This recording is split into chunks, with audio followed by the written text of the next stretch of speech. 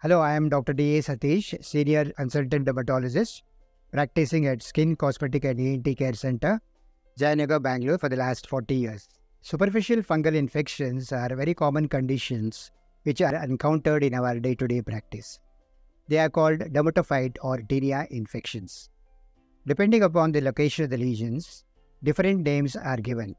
For example, when it occurs on the scalp, it's called Tinea capitis, and it is quite common in children. When it occurs in the face, it's called Tinea facei. When it occurs on the body, it's called Tinea corporis. Hands, manum. Feet, fedis. When it occurs in the groins, it's called Tinea cruris or Dhobi. And sometimes the nails can also be affected when it's called Tinea unuium.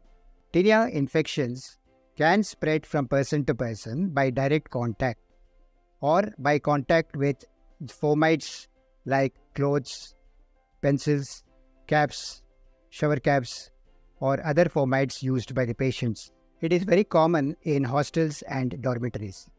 Clinically, tinea infections manifest as very itchy, ring-shaped or annular lesions, and as I said before, it can occur in different areas of the body, and it can spread if untreated quite widely, and it can be often resistant to treatment.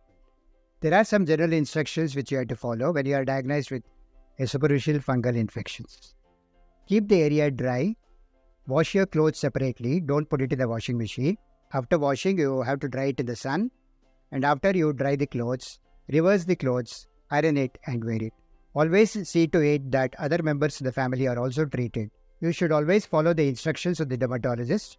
Whatever medicines are prescribed, both topical and systemic, has to be taken for a proper duration and the adequate dose so that you get a good cure. Because resistant and recurrent infections are quite common in tinea patients. Remember that you should never self-medicate and never use topical or systemic steroids because that leads to a lot of side effects.